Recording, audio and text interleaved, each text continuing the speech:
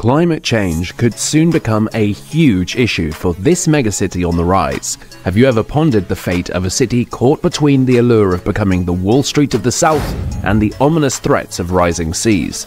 How does a metropolis, amidst a construction boom and a financial renaissance, grapple with the urgent realities of climate change? In this video, we'll unravel the paradoxical journey of Miami, a city on the rise yet at the forefront of America's climate crisis. From towering skyscrapers to climate gentrification, we'll be delving into the complexities that define Miami's narrative. So join us as we navigate through the challenges and opportunities shaping the Magic City's uncertain future. Miami is currently experiencing a significant renaissance, earning the moniker of the Wall Street of the South as financial firms flock to Florida, attracted by lenient COVID restrictions, pleasant weather, and favorable tax conditions. This surge in population is not without tangible consequences. 9 towering skyscrapers are in progress, with the first already breaking ground, poised to become the tallest structures on the US East Coast, excluding New York. Simultaneously, rising rents are pushing some residents towards the outskirts. Amidst this, the city grapples with the undeniable backdrop of climate change, a stark reality rather than a mere theoretical concern for Miami. Situated along the ocean, Miami finds itself in the midst of a booming skyscraper construction era, prompting questions about the city's longevity. How does Miami aspire to become America's next megacity while confronting the potential jeopardy of its entire future? Miami has long held its allure, thanks to its warm climate, outdoor lifestyle, and favorable tax environment. However, the pandemic served as a catalyst, intensifying the city's draw. Over the past 2.5 years, Miami has transformed into a magnet for the affluent in technology, finance, and various other industries, marking a notable shift in the caliber of residents. The year 2020 witnessed a notable influx of individuals from other states seeking lockdown retreats to escape stringent restrictions. Simultaneously, major companies such as Microsoft and Amazon engaged in substantial office leasing. In 2021, Florida experienced the second largest population increase in the nation, unlocking additional business prospects. As prominent corporations established their presence, smaller enterprises, previously overlooking Miami, are now gravitating toward the city to collaborate with these industry giants. The city's newfound moniker, Wall Street South, reflects a significant influx of firms, signaling not just sporadic offices, but a deliberate move towards establishing a major base, if not headquarters. Experts predict that Miami has the potential to emerge as a key player in the tech and finance realms, rivaling the likes of Silicon Valley and London within the next decade. In defiance of the looming threat of rising sea levels, Miami is currently reaping the advantages of transforming into the Wall Street of the South, with the construction industry taking the lead in shaping its renewed identity. Scheduled to commence construction in 2023, a towering 317-meter super-tall skyscraper is poised to claim the distinction of being the tallest office building in the state. One Brickell City Center is set to encompass 148,000 square meters of office space, featuring the most expansive floor plates for a Class A office tower in Miami. However, its supremacy as the state's tallest office building may face a challenge. The proposed One Bayfront Plaza is anticipated to reach 320 meters. In parallel with these commercial developments, the skyline is evolving with the emergence of expansive luxury residential projects. Among them is a proposed 319-meter skyscraper at 888 Brickell Avenue, housing 259 condos distributed across 82 stories. A standout in Miami's skyline is the Pinnacle, the Waldorf Astoria Hotel and Residences, an architectural marvel designed as a stack of colossal glass boxes ascending 100 stories. This ambitious project encompasses 360 private residential condo units, 205 hotel rooms and suites, along with a restaurant and ballrooms. Construction for this endeavor has already commenced. Construction dominates every corner, showcasing a scale unprecedented in the city's history. Substantial investments in new businesses promise a local economic boost, yet for residents, it's a double-edged sword. Record rent hikes, soaring by 45.8% over the past year, now mark Miami with the title of the most rent-burdened city in America, demanding nearly 60% of renters' income for housing. This pushes locals to the outskirts, congesting roads and swelling outer suburbs, a familiar urban phenomenon worldwide, reflecting Miami's journey toward international metropolis status.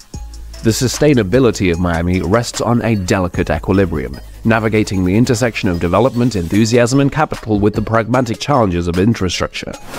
The city, deviating from the conventional urban norms, contends with deficiencies in its roads, public transit, and other vital elements. Originally designed as a quaint town, Miami now aspires to urban sophistication. The pertinent question emerges: is the ongoing trajectory of growth and construction myopic?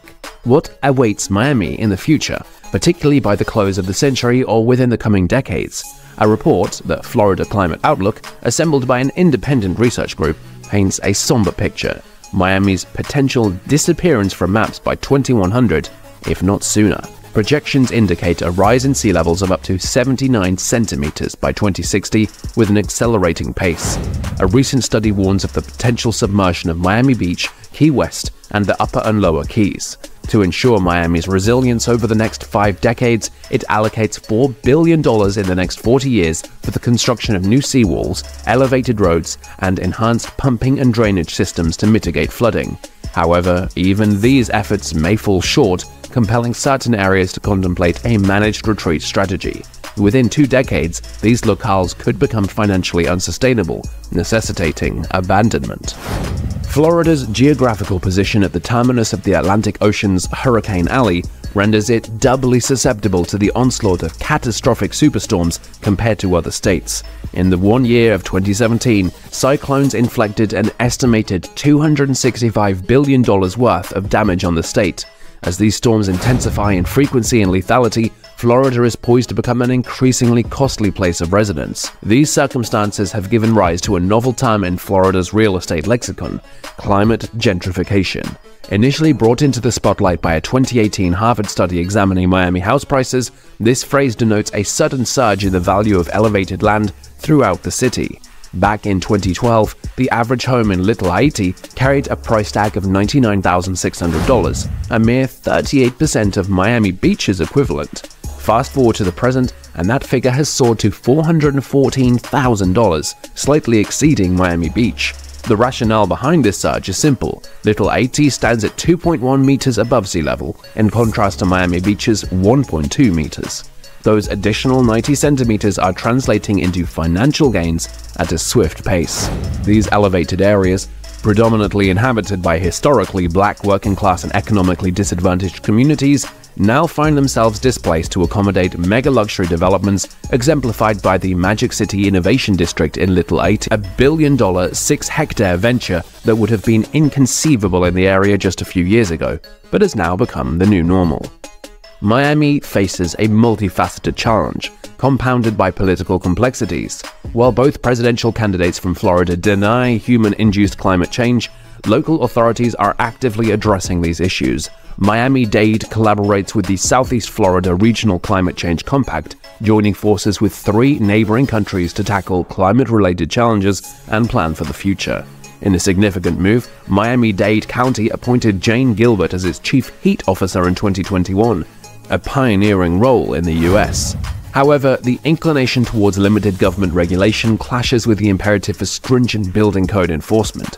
Eddie Seymour, a principal at Flux Architects in Miami, emphasizes the critical role of building codes in determining a structure's resilience against hurricanes and flood damage. Notably, the less stringent codes on Florida's west coast were evident during Hurricane Ian, contributing to its status as the deadliest hurricane to hit the mainland US since Hurricane Katrina in 2005. This underscores the delicate balance between regulatory frameworks and the urgent need for resilient infrastructure.